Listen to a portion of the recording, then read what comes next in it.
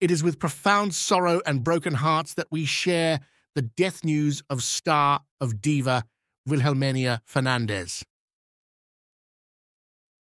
American soprano Wilhelmenia Fernandez, best known for her starring role in the 1981 film Diva by French director Jean-Jacques Benet, has died. She was 75.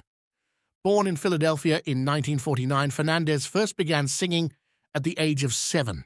She started her studies at the Philadelphia Academy of Vocal Arts, followed by a scholarship at the Juilliard School of Music in New York City. Her operatic debut was as Bess in Porgy and Bess for Houston Grand Opera, a production which toured both the US and Europe.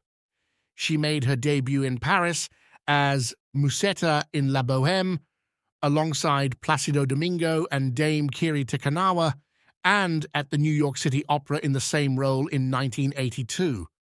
Her assured performance in Diva, an art house hit in Europe and the United States, made her a very bookable singer, and she reprised her singing of Eben, Ne andrò lontana from the Alfredo Catalani's opera La Wally many times on the live stage.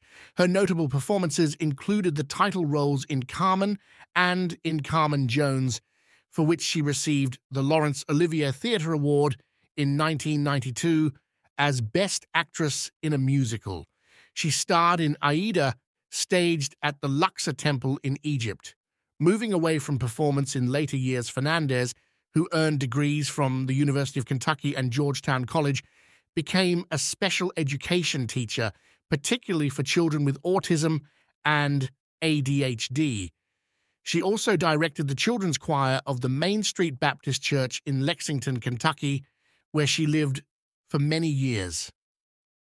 We send our dear condolences to the family and close friends in this difficult, hard, trying times. Rest in peace. Wilhelmenia Fernandez, your legacy will always be lived and remembered. You can leave a condolence message in the comments section for the family for losing such a great person.